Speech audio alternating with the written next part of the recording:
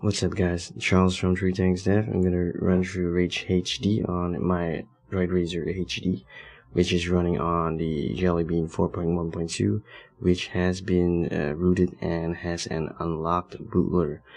I know some of you guys will be saying you should be using TWRP and not SafeStrap. Basically this is make these videos for the benefit of those guys who actually, those people who actually want the option of having dual boot between your stock and your custom ROMs, and those people who still want to keep the OTA updates for the official Jelly Bean, the stock Jelly Bean, and also for you guys who don't want to take the risk you just want to test out the ROM. So basically this is what I'm doing. I'm actually testing out the Rage HD ROM to actually check out what it looks like, and then probably I'll try out the new DST ROM, which is I'm still downloading. So this is the Rage HD 1.0, which I'm testing out, not the 1.1. I do know that the 1.1 is currently out, but had no time to download it, so I'm just testing out to see what the Rage HD has in store for us. So just to emphasize, you can use the TWRP, but I am using SafeStrap just to test out which ROM I like before I actually or eventually flash my ROM using TWRP. Okay, so this is what the Rage HD ROM looks like. Just go into settings to actually show you that my phone is actually running on the Rage HD, and I am running on 4.1.2.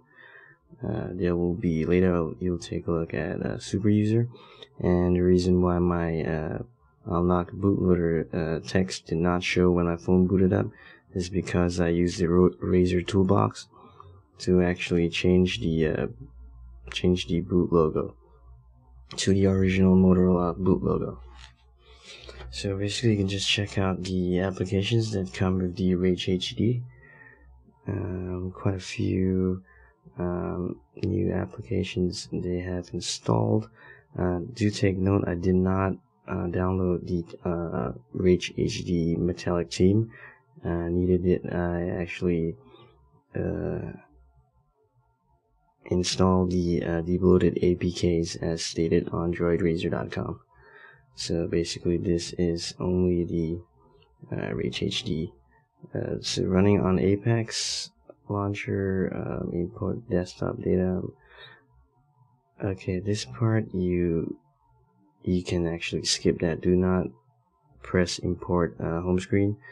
You can see from the previous screen the Apex launcher settings have all disappeared.